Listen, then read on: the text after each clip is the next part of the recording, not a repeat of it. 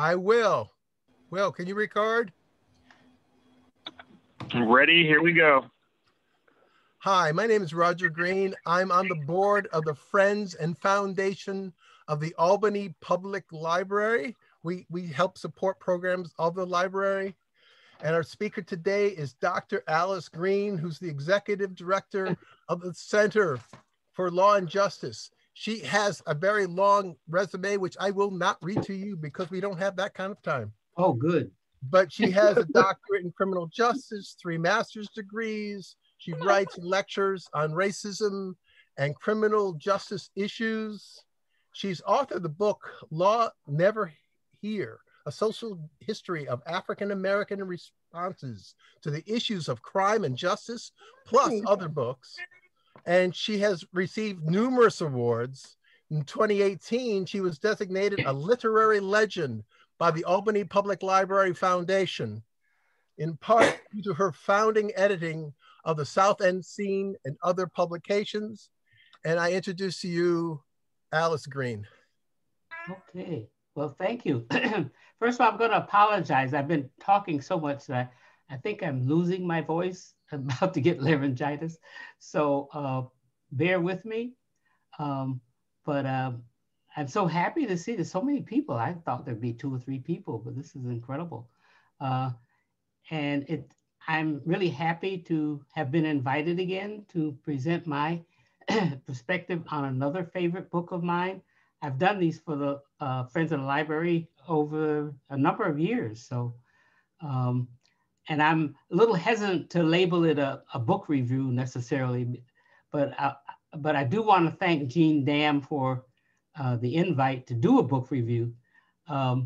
Evidently, he heard me recommend Isabel Wilkerson's book, Caste, The Origins of Our Discontents, on a program I did on WAMC. And I recommended the book while discussing Black community relations and systemic racism. And I felt it was important that people read this book.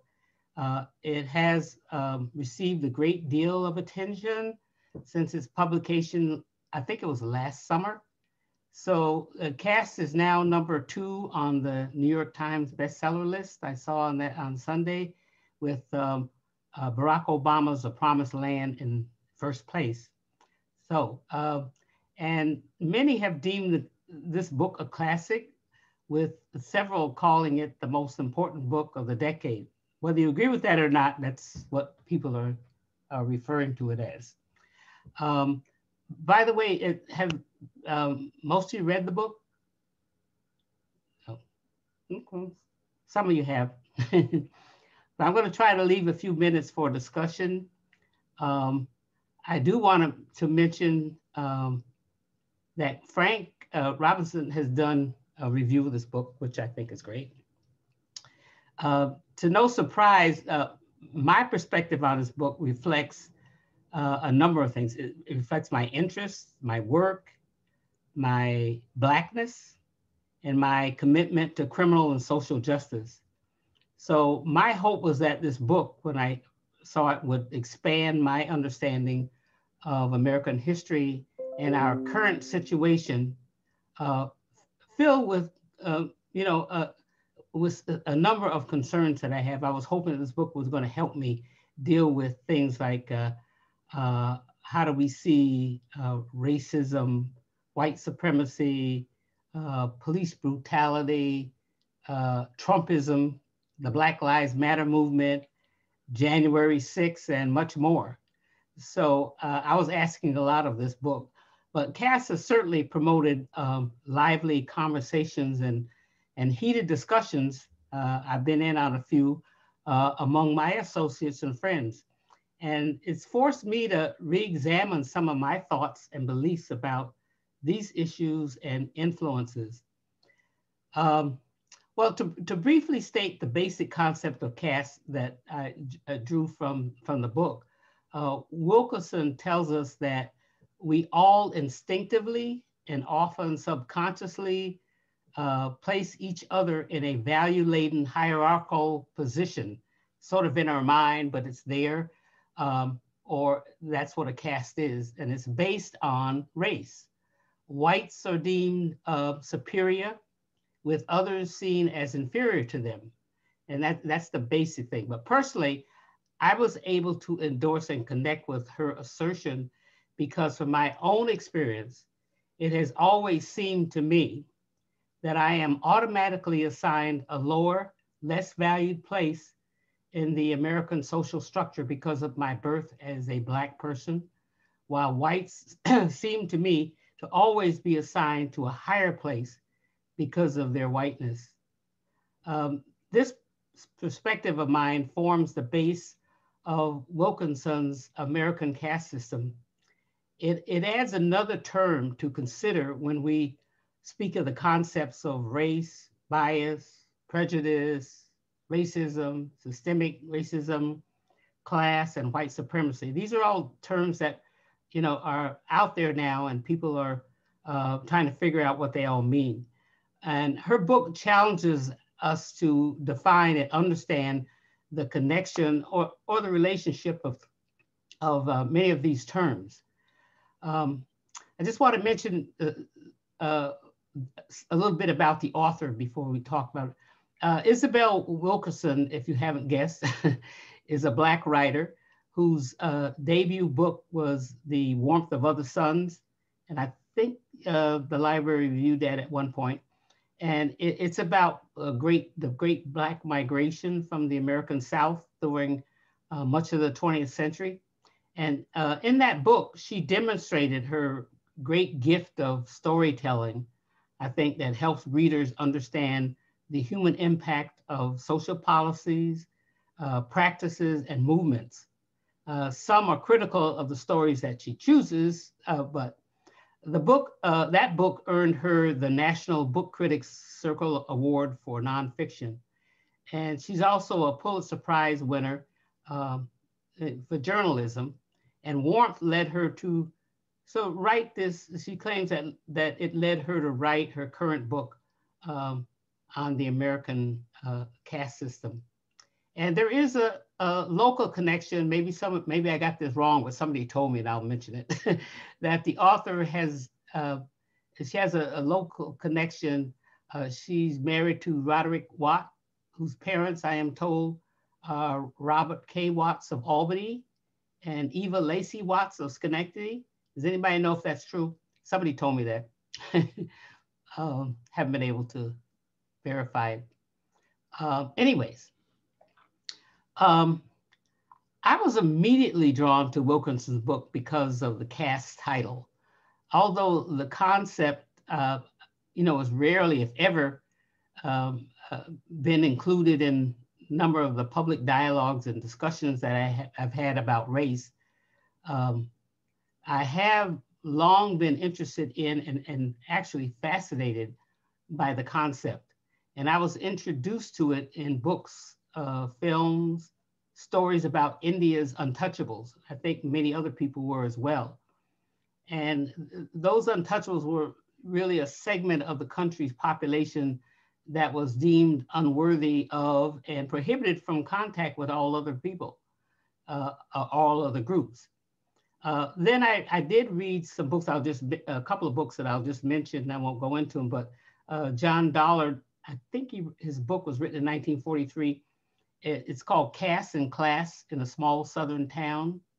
And also there's one by a Trinidadian American, Oliver Cromwell Cox, and his book is entitled Caste, Class, and Race, a study in social dynamics. And I think that was written in 1948. But you see in both of these books and other books that have been written about caste, they also include class, which, well, I'll get to that later, but that's, Isabel has not really dealt with that issue. And that's a source of criticism. There was a more recent book that presents the concept of caste in the context of criminal justice. And the new, it looks at the new system of Jim Crow, which Michelle Alexander talks about in her book, The New Jim Crow, Mass Incarceration in the Age of Color Blindness. She argues that the American criminal justice system has created a caste system in which formerly incarcerated Blacks are locked into the system. That is, they become permanently imprisoned in their own communities. And we certainly see evidence of this in the work that I do, because it's very difficult for people who have been incarcerated to come back into their community and become a real part of that community. Wilkerson does maintain that racism, which, the most popular term used to describe the disturbing relationship in this country between Blacks and whites in America, is not sufficient to describe the force that heavily defines and influences, that very troubling relationship. And she defines racism, and I'll think I could read a little bit of what she said, as any action or institution that mocks, harms, assumes, or attaches inferiority or stereotypes on the basis of race. Race is also seen as fluid and superficial and subject to redefinition to fit the needs of the dominant class. For example, she notes that the definition of who is white has changed in this country over time. Because at one time, as you probably know, Italians and Jews and other groups were not considered white. I lived in a town up in the north where there were a number of people from different countries and ethnicities, and they identified themselves as white, but some of them, when they got to Albany and wanted to take advantage of the affirmative action program, all of a sudden became of color. And she goes on to note that social scientists see racism as really the combination of racial bias and systemic power. And increasingly, it is seen as a sort of like a feeling or a character flaw. But racism alone, she says, cannot describe the full extent of America's problem with race. So she does that, and then she goes on to define the caste system. And I'll just read a little bit from that. She sees it as an artificial construction, a fixed and embedded ranking of human value that sets the presumed supremacy of one group against the presumed inferiority of other groups on the basis of ancestry and often other immutable traits that would be neutral in the abstract, but are ascribed life and death meaning in a hierarchy favoring the dominant caste whose forebears designed it. So a caste system uses rigid, often arbitrary boundaries to keep the ranked groups, as she talks about them, apart.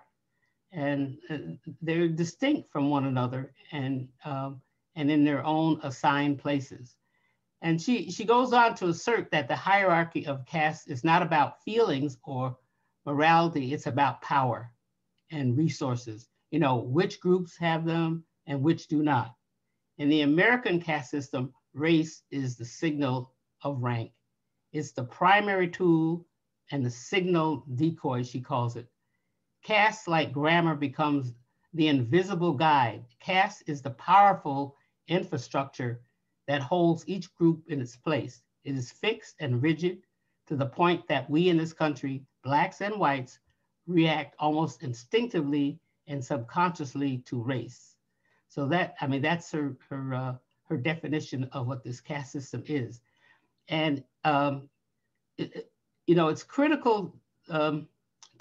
It's critical to understand what this deeply embedded infrastructure of the American hierarchy sort of looks like.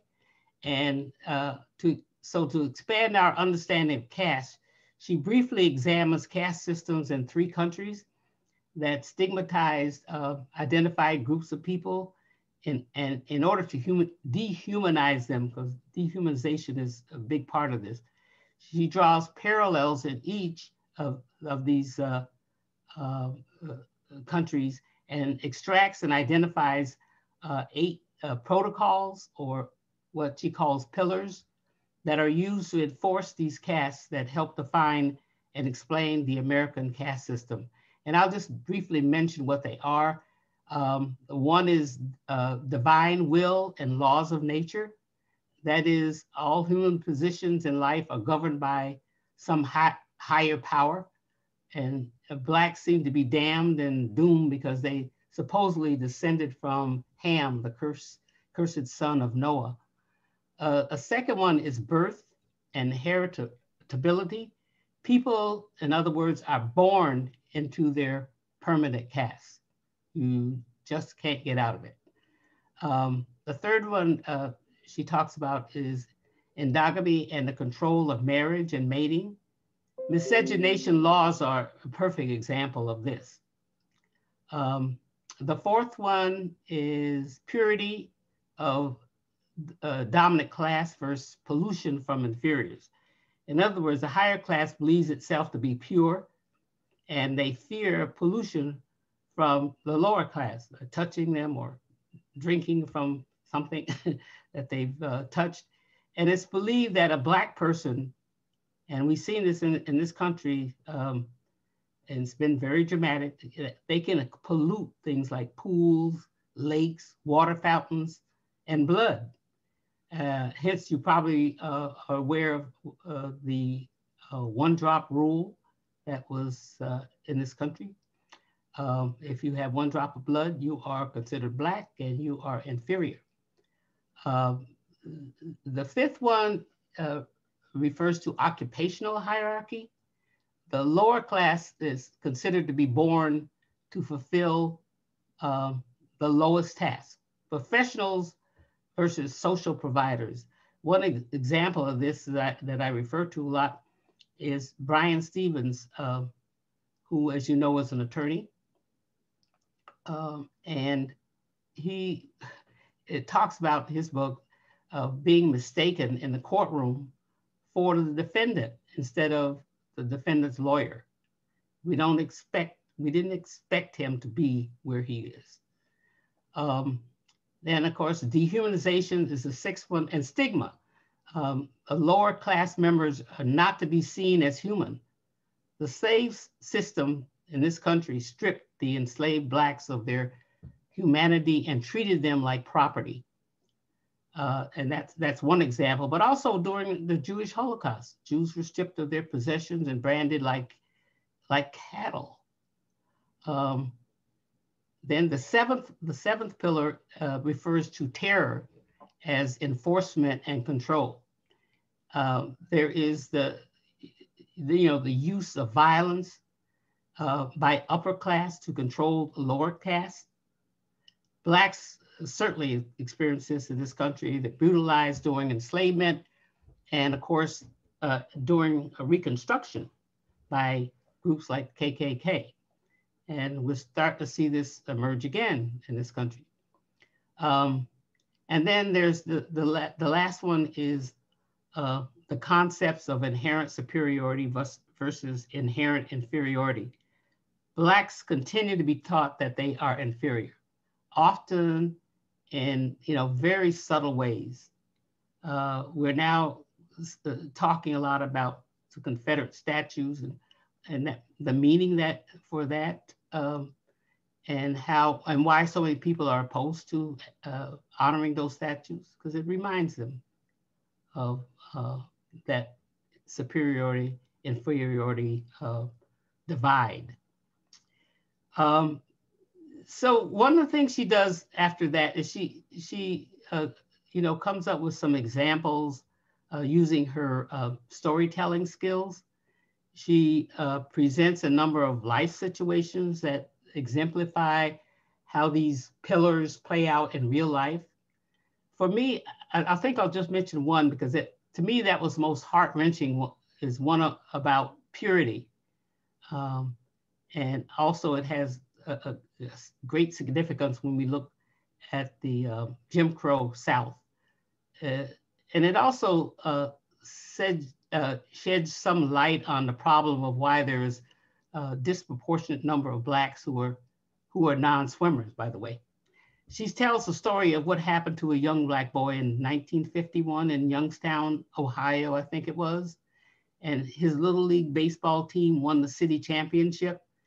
And unthinkingly, the coaches decided to celebrate their win with a team picnic at I think it was a municipal pool. And when the team arrived and tried to enter the gate, one of them was stopped and not allowed to enter. He was a young black kid by the name of Al Bright. He was on the team, and his parents had not been able to attend the game. Although some of someone at the site pleaded for him to be let in, the only thing the lifeguards were willing to do was to place a blanket outside the fence and allow people to bring him food as he watched his teammates splash in the water and chase each other around. That really got to me. And after, I think after much pleading, somebody was pleading, a supervisor did agree to let the young boy in the pool for a few minutes, but only on the condition that the other boys would get out of the pool first.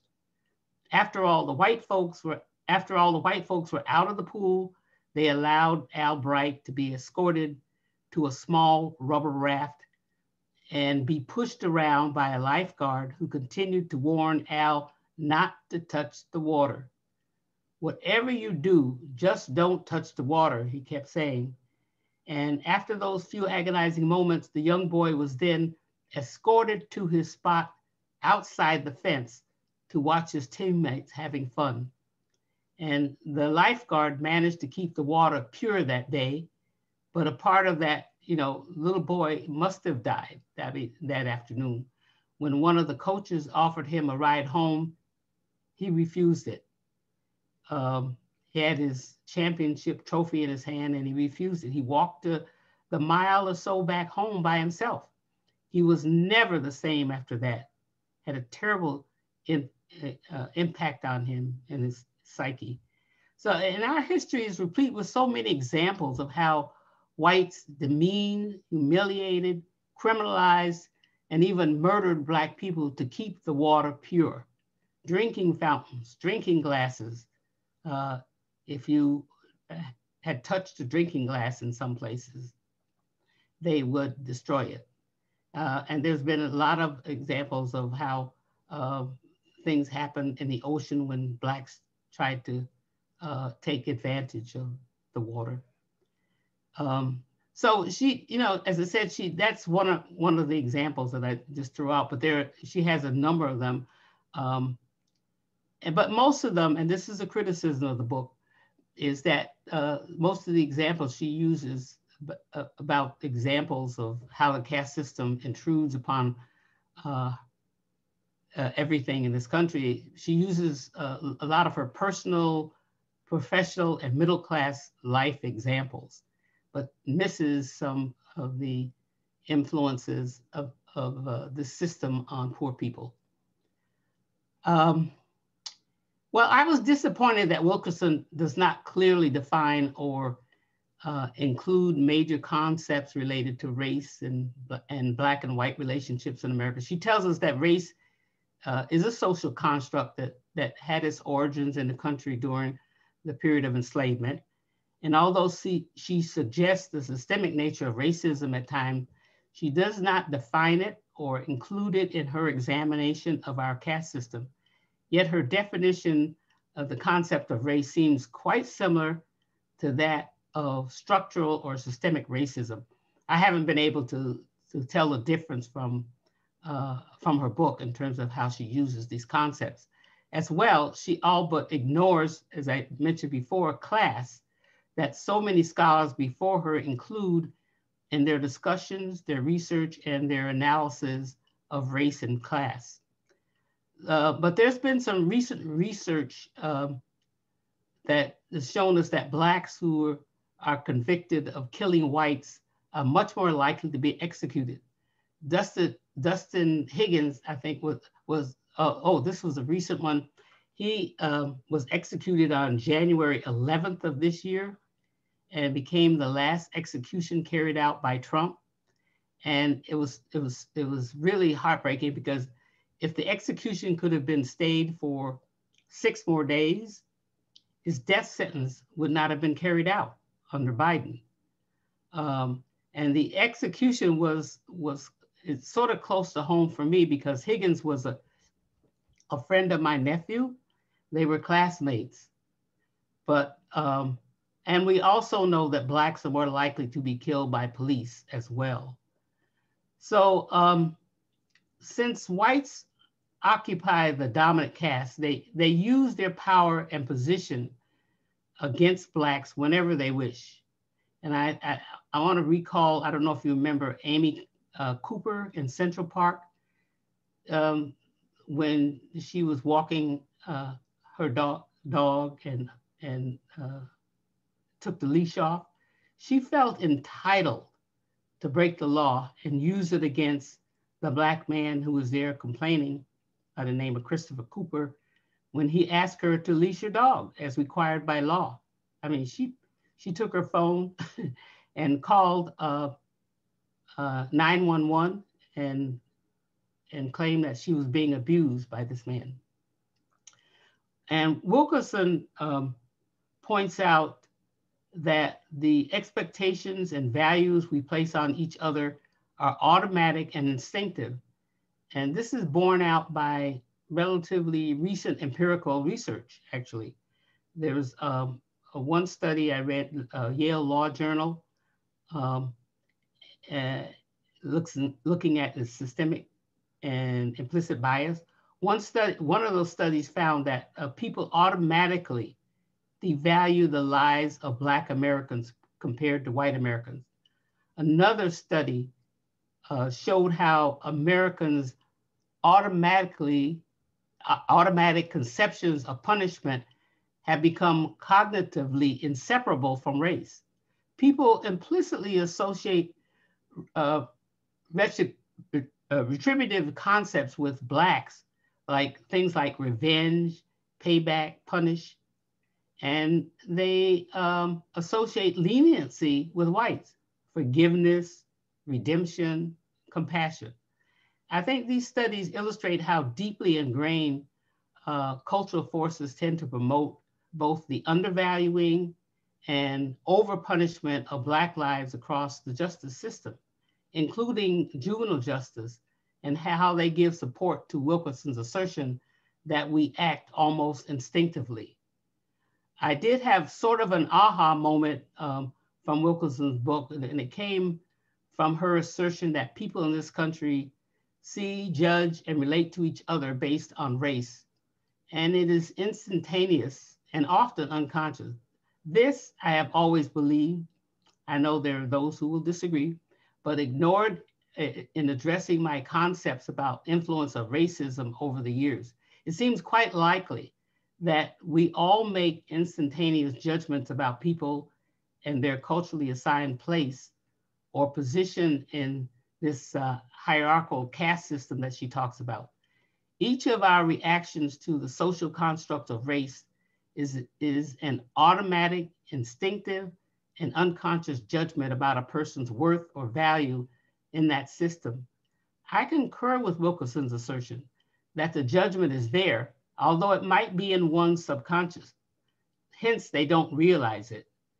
And these instinctive and unconscious judgments work both ways between those in the dominant class and those in the inferior class. And I've told people this many times, that Black people, feel inferior because they've been socialized, just like white people, to believe that there is that difference. But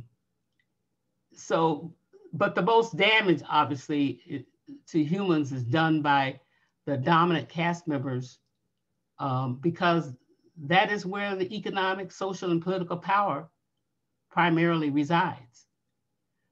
And then one other thing I want to mention about, I subscribe to Wilson's belief that we instinctively see and relate to race based on this caste system. And I don't think that that would change anytime soon because it's so ingrained in our culture. What does and has changed is, of course, how we respond to it and how we treat each other. And those responses, I believe, can be changed. And they are changed due to laws, education, practices, and convenience. economically, politically, and socially. If it's convenient, you do change. Unfortunately, she fails to consider the influence of class, as I mentioned earlier, in our racial judgments.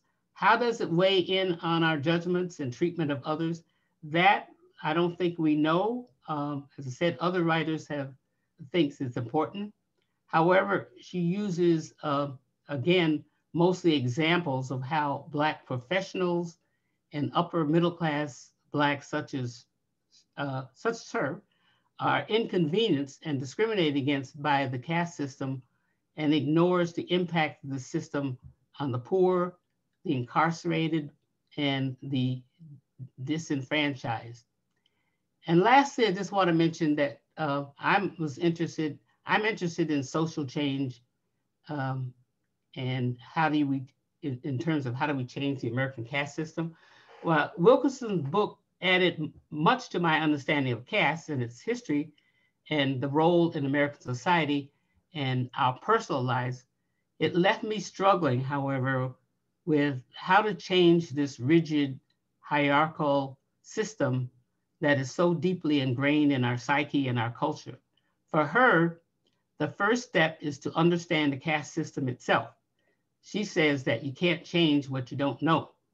And Dollard maintained that as well, that you can't understand race until you he says you can't understand race until you understand caste. So that's kind of an interesting dynamic. Wilkerson certainly envisions a world without a caste system. This is her positive piece. She believes that the American caste system can be eliminated in due time. And she notes that it can be done, and she points to Germany as an example, which I thought was interesting. And in her chapter, she has a chapter called "The Heart is the Last Frontier." She suggests a number of rather idealistic approaches to destroying the American caste system, suggesting that social change requires only the changing of the dominant caste members' attitudes and behaviors. It includes such things as pointing out how everyone benefits when we meet the needs of disadvantage, calling for public accounting of what the caste system has cost us. And that could be accomplished through, she suggests, a Truth and Reconciliation Commission, similar to that which took place after the end of the South African apartheid. So you can't resolve anything you can't admit exists, she says. We must make the country's injustices known to the world.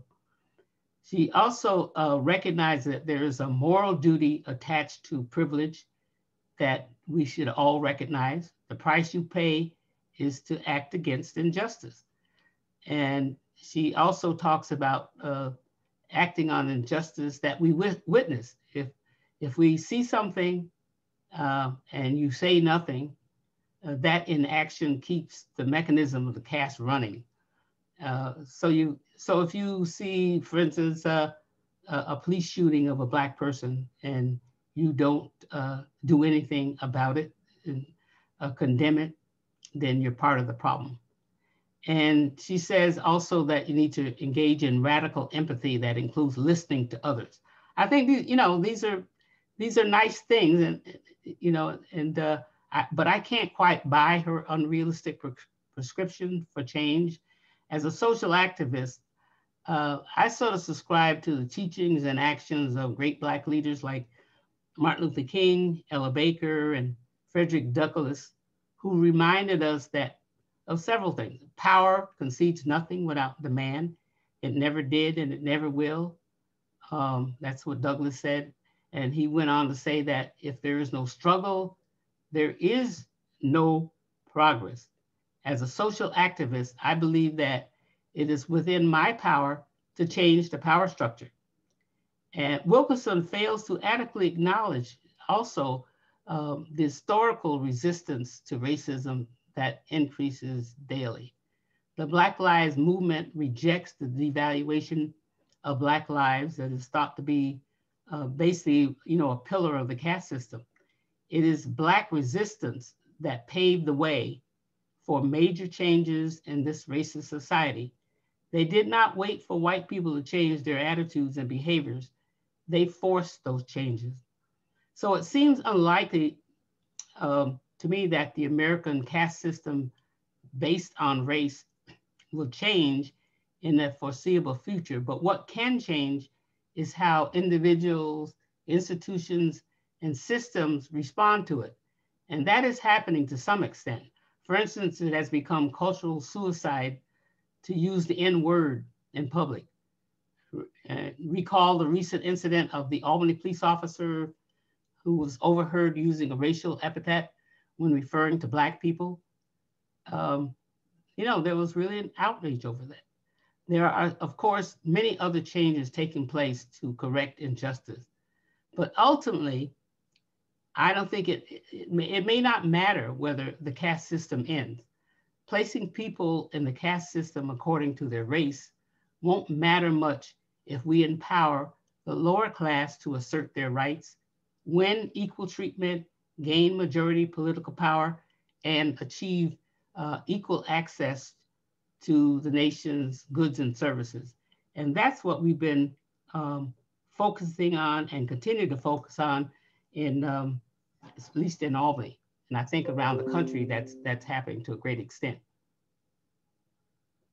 So I'm gonna stop there. Almost losing my voice.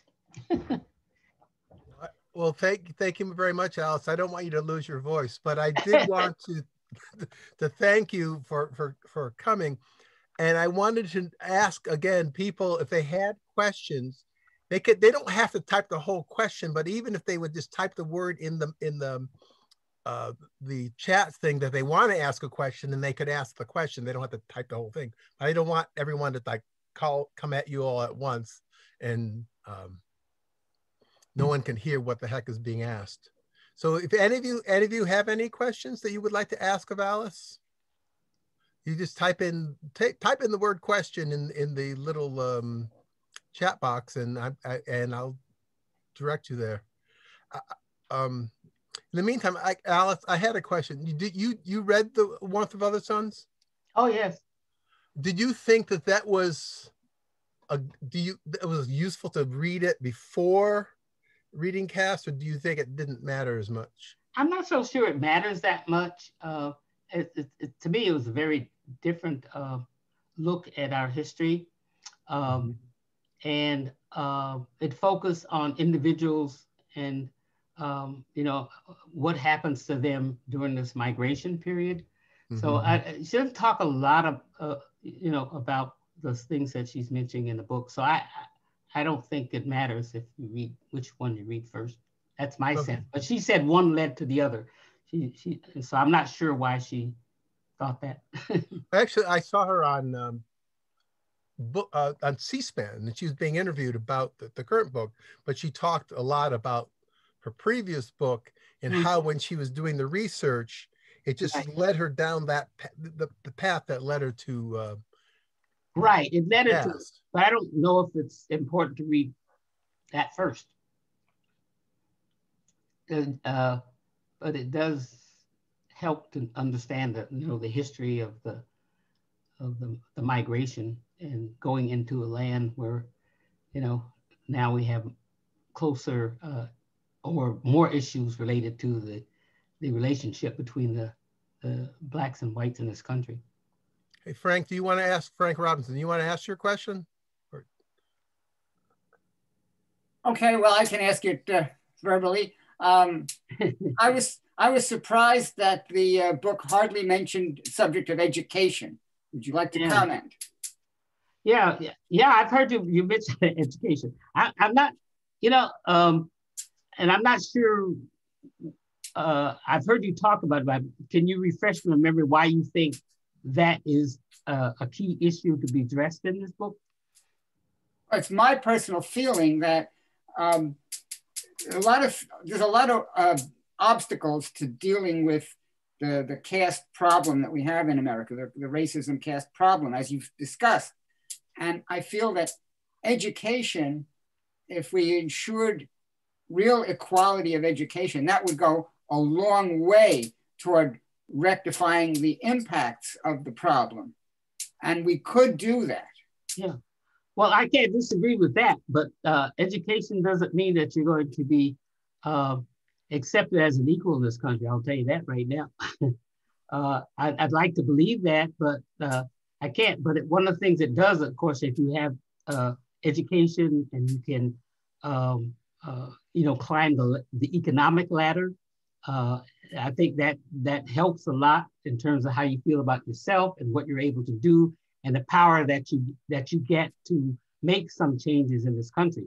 So education for me is a major goal to reach. I agree with you, but I don't think, see with this, it doesn't guarantee me anything, because I've seen so many times when people who are well educated, who again, the class issue gets left out of there, who are upper class, they can't get a taxi in New York City. They can't, there are a lot of things they can't do because, or even houses, a lot of things you can't do because you still have people out there judging you by your race, and, but I think education will certainly change the dynamics to a great extent. I'm not as optimistic that it's going to get rid of, this superiority, inferiority problem that comes with the caste system. Okay, Larry, on the U phone 8, can you ask your question? Yes. And unmute yourself, yes. Tell me when. Go ahead. Hello, I'm with Larry Gambino. I'm Linda Hunt, and I'm also registered. Ms. Green, the question I am grappling with in this book, in reading this book, is the following. In addition to, our myths about we're not racist, or we're post-racist, or whatever we are, there are two other myths, intersecting myths in my mind. One is, well, anybody can, anybody can, you're not stuck in a class, you're not stuck in a caste, you're not stuck anywhere. You always have, you always can change your station in life. I can remember typing out little kids' books, and one first grader said, "I love Mrs. So-and-so because she always gives you another chance." He had bought it, and he probably got it too, but that's another matter. So there's the, we are not stuck in place myth. And then there's the, we're exceptional people as Americans, but, and the other part of that is the exceptional person of color, this exceptional Black person, the exceptional blind person, so that means that we're not caste. I guess I'm saying that we're not in a caste. I guess what I'm really saying is that I think these other myths, it's a great intellectual exercise, and she does a very lot to support it, her book, excuse me, but I do think that these other concepts that I've just mentioned, those are my kind of concerns about the book. Mm-hmm. Well, I wish that was true. I wish that, people weren't stuck. You have to understand what she's saying.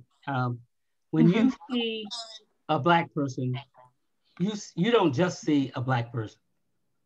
You see a person, and you assign something in terms of value to that person. And I have, you can say it all you want to, but when you look at me, you do not see me in the same way you see a white woman. I'm sorry. Yeah. So I don't have to call you a racist. I'm just saying you do not see me the same. And then you make some decisions. And as I said, a lot of times it's subconscious, but you make a decision, you make a judgment about the value of that person. You see me as someone who came from enslaved people. You see me as someone who is not quite the same, and unfortunately, a lot of times that's negative.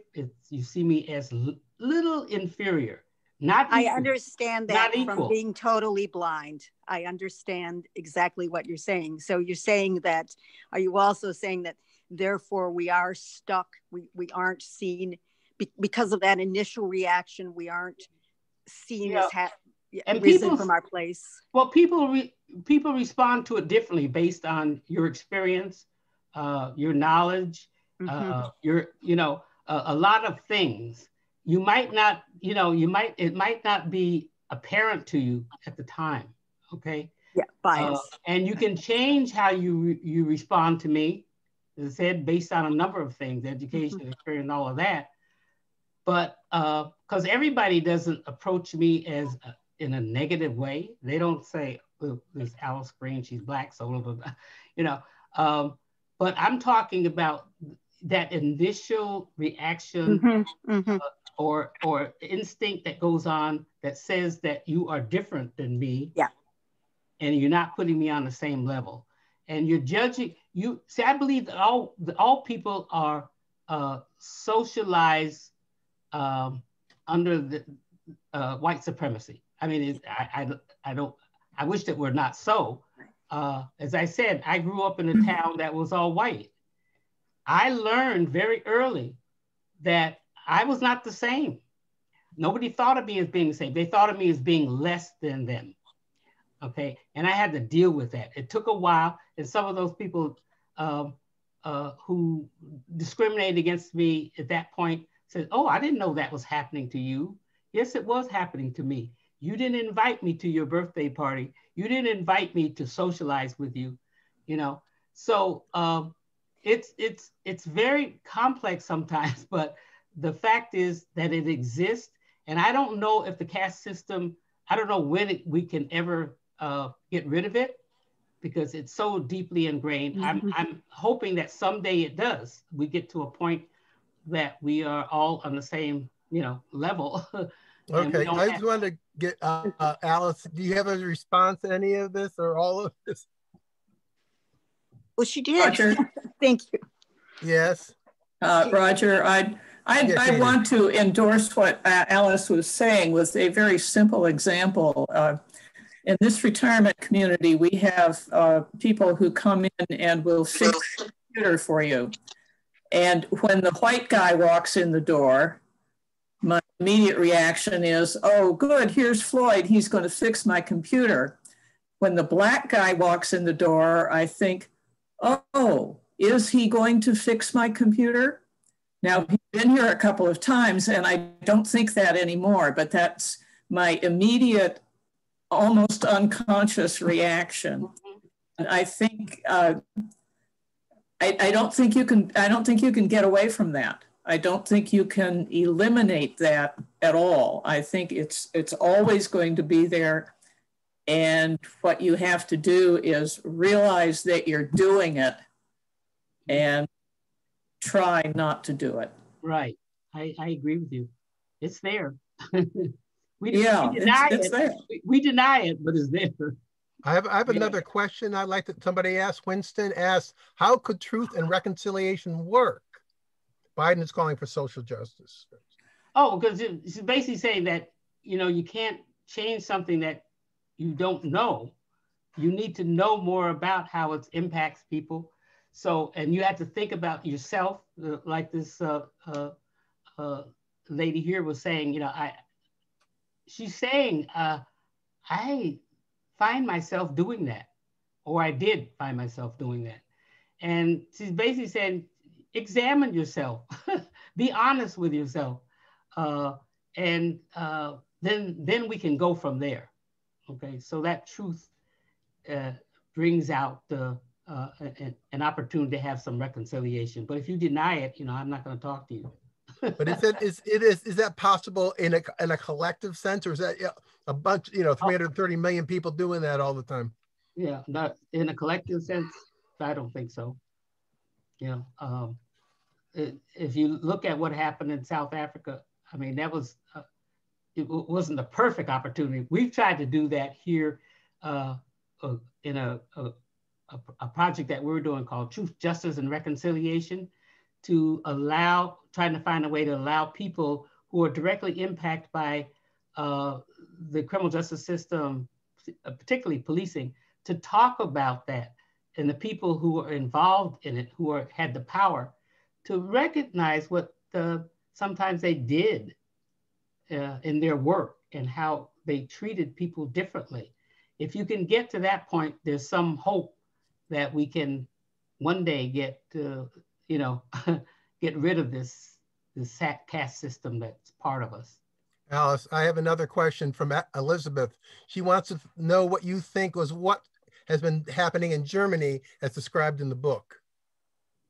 I'm sorry, I didn't get that. With the German experience as described that she described in the book. What was their that? sort of truth and reconciliation, for lack of a better word. The fact that they addressed the Nazi experience and how they addressed that. Oh yeah, right. That's the example she uses.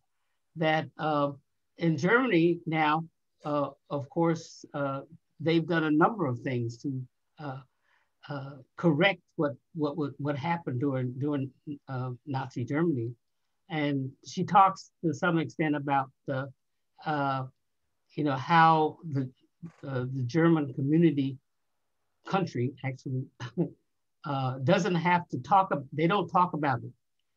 It's been eliminated from, you know, the central core of their existence there, and that we don't have the same kind of things like with the statues that we have. We talked about statues that commemorate the Confederacy and all of that. They don't have that. They've been able to look at themselves and said, this was, you know, this has happened and this is wrong. And they've been able to go beyond that.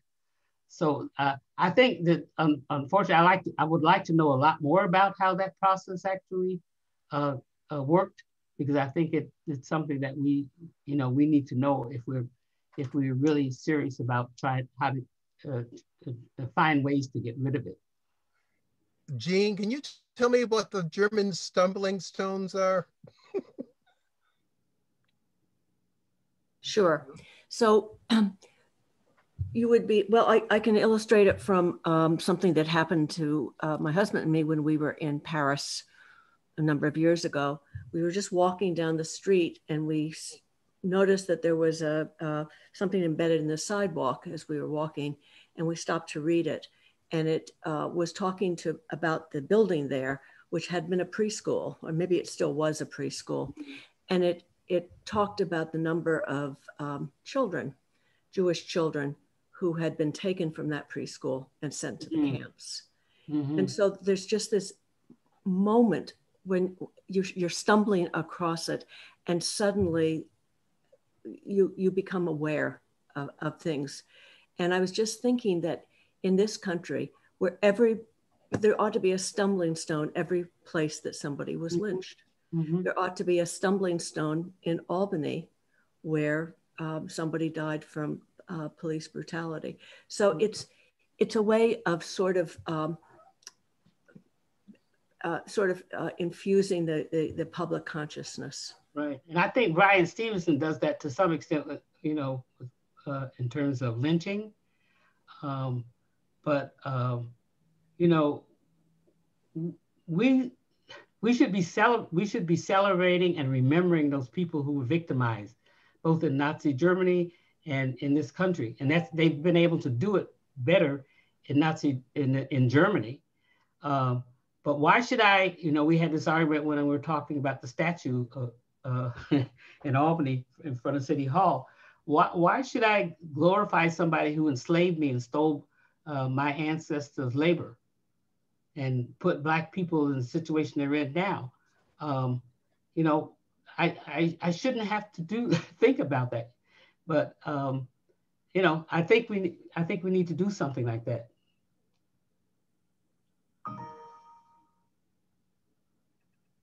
Okay, Frank, do you want to give a plug to your talk? You're going to have a discussion on this book? The Capital District Humanist Society is going to be discussing this book. We go very slowly through a book, chapter by chapter, virtually page by page over a period of months.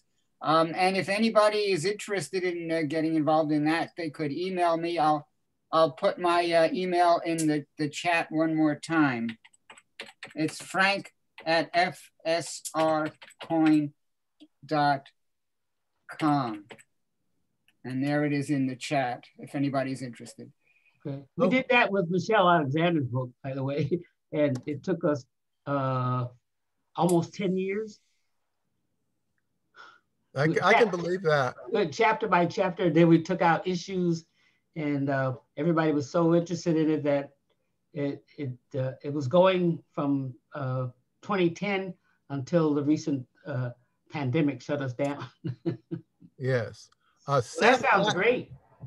Seth has a request. He would like you to summarize what progressive white people can actively do right now to help overcome the caste system. That is always we always get that question. What can you do? Beyond their personal consciousness stuff. I think you know what you have to do. I always think put it back on the person. I think you know why you're in a situation that other people aren't. I think you know how you've been granted a number of things that other people haven't. I think you know a lot, about who you are and why you're in your situation and other people aren't. All you got to do is look around, take a walk in Albany and try to figure out, where people live, why they're in certain situations, and, why you're in an advantage situation. I think you know that. There are some books you can look at to and read, but I don't think I can tell you how to be anti-racist, even though there are a number of books that are there. With this book, she's saying she doesn't use the word. She's not concerned with identifying people as racist or not racist. Okay, it's this system that we have set up. So I think most white people know what their advantage is and why other people don't have it. Okay. Are there any other questions? Can you hear me? Yes, John. Okay. Actually, I want to thank you, Alice, for giving an interesting talk about a book that I haven't read. And I wanted to try out on you some thoughts I'd had. There's a saying I heard many years ago, don't trust Whitey, you can never tell what he's going to do. And is that something that you've heard? Oh, yeah. I hear it every day. Well, I hear it every day.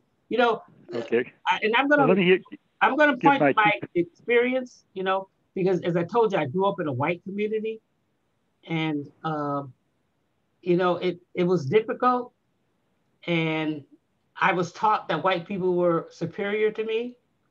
And then when I got to Albany and I started being around different kinds of white people, and saw that they were they committed domestic violence, they had alcohol problems, they had a whole bunch of things. I was angry with them because they told me they were superior to me, and so then it hurt me. I mean, it certainly dealt me a blow, and that trust was mistrust grew because they told me something. It was almost like Santa Claus, like when you find out there's no Santa Claus, and then you start the mistrusting tales that people are telling you.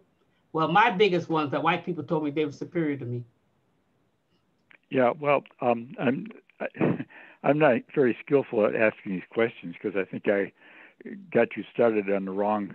Oh, okay. I'm sorry. The second part of the statement was because you can never tell what he's going to do, and I thought there are actually two ways of taking that. One of them is a very literal way, is that it understands that white people are a huge population, and there's tons of differences amongst them, and so once you know their skin color, you really don't know much of anything else about them, except maybe.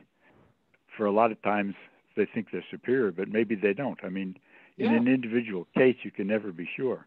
That's right. And then the other side of it was that if you take it sort of figuratively, if Whitey pretends to be a friend, you better not trust him because you don't know what he's going to do when his pals get after him for being friendly to you. Mm-hmm. And so Yeah.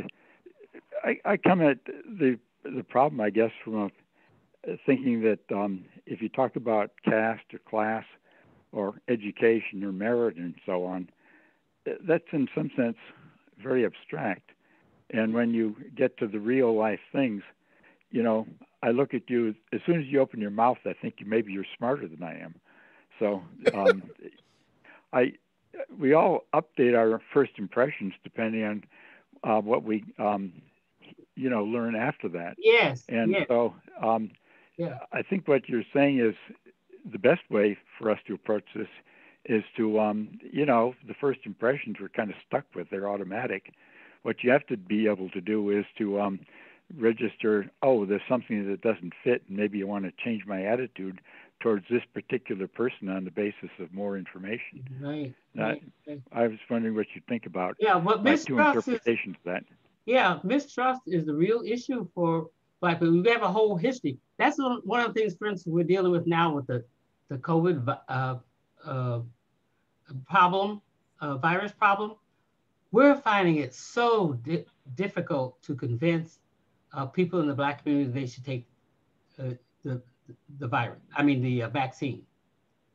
People that I never thought would say no to it are saying, "Oh, there's too much history here of mistrust of white people, and I'm not going to do it." So there's that long history there that makes you, you know, you're not sure. You know, Black people have not been at the table that long. You know, you might present yourself as in one way, but when you're in closed doors, you present yourself in an entirely different way. So we never know whether you really like us or are racist or whatever, because it's that history is still there. We're dealing with this in the police department right now. We talk about this all the time. People don't trust that system because they see it as racist, and so that you know, hurts a lot of people, and you know, so you can't accept things. I mean, we've had individual experiences where somebody would be friendly to us, and then all of a sudden, one day they slip and they use the N-word, and then they say, "Oh my God, I don't use that." I said, "Yeah, of course you do." It just slipped out, right? So you never know who to trust. And a lot of it's based on race and the history of that whole experience. I hate to, John, I'm sorry, but we've come to the end of the hour, and I want to respect people's time. But I really want to thank you again, Alice, for sharing your great wisdom. And she probably is smarter than both of us, John. Probably possibly smarter than both of us together. Yeah. So we will again meet in a couple of weeks and check the Albany Public Library calendar. And thank you very much for coming. Okay, thanks for the invite. Thank you.